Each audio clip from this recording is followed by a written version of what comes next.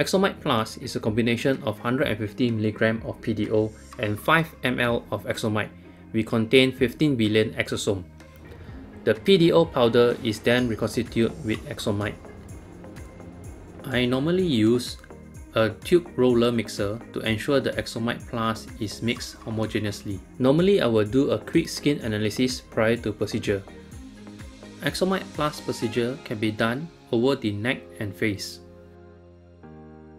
Either needle or cannula method can be used to deliver the Exomide Plus over the subdermal plane.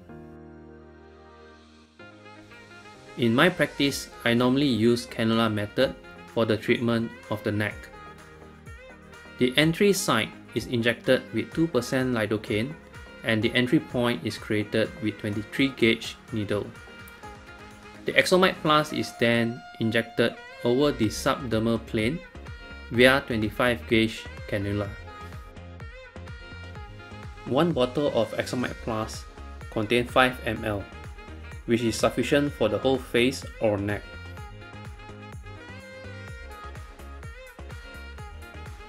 For the injection using needle, I recommend using at least 30 gauge needle.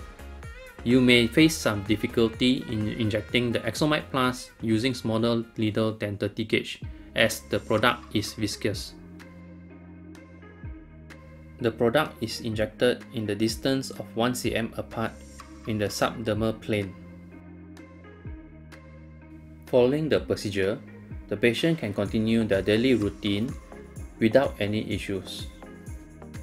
Do take note that the treated area may be tender for a few hours and may experience mild swelling for 1 to 2 days. The exosomes and PDO will stimulate the collagen up to a year.